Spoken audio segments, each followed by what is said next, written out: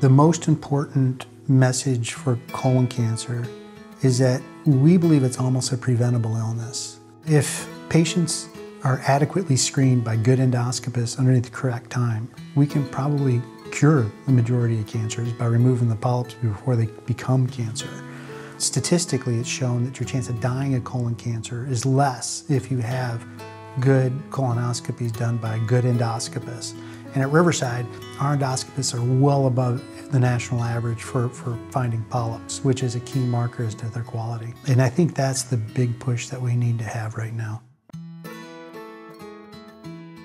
Colon cancer as a whole has risen in the younger population, which is one of the reasons the United States Preventative Task Force has reduced the screening age from 50 years old to 45 years old.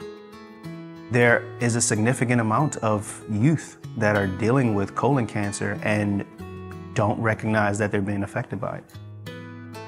With colon cancer being such a horrible disease, a lot of my patients just want to sit on the idea of screening for it, right? Don't sit on colon cancer. And it's important to have that conversation with your primary care physician so that you can go through that shared decision-making process of what's best for you, because not screening is not an option. Quoted adenoma detection rates for a screening colonoscopy range anywhere from 25 to 30% to even up to as high as 60% for some high polyp finding providers. But there's very few colonoscopies where we're going to find a colon cancer. So it's really important that we, go and look and take off those polyps, but you don't have to worry that, I'm going to go for my colonoscopy and they're going to find a colon cancer. The idea is that we're going to prevent the colon cancer. There's very few people who end up being diagnosed with colon cancer, especially if they follow the appropriate steps for screening. When talking to patients in the community, I often hear people express concern about the intolerance of the preparation for the procedure. And that good news is the prep is a lot easier than it used to be. It's designed so that patients can tolerate it easily, and that ensures a proper clean out. A colonoscopy may seem like a scary endeavor, but in reality, 99.9% of patients that come for this, they say, oh, I don't even know why I was so scared for this procedure.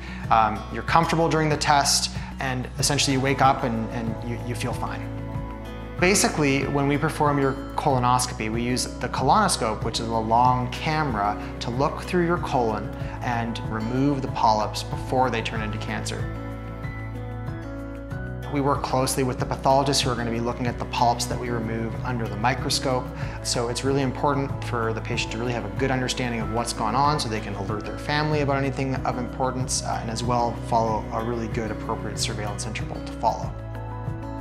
So as a pathologist, one of the most rewarding aspects of my job is to try to diagnose lesions at an early stage when they're most curable, most preventable.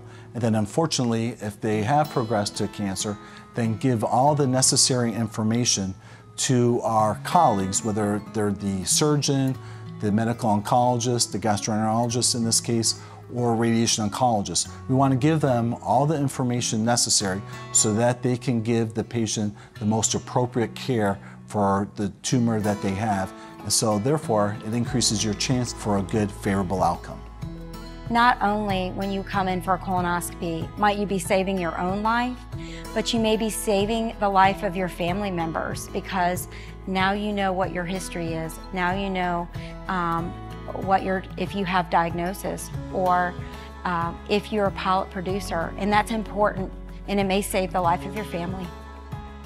I've seen some patients that really are delayed in coming because they're fearful of what's going to be found. And there's nothing better than knowing what the answers are. Once the patient gets in there and we determine if there is or is not anything going on, it can now be addressed. Now you have a team of care providers that can take care of the problem, and you can be rest assured that you're going to be in good hands at Riverside.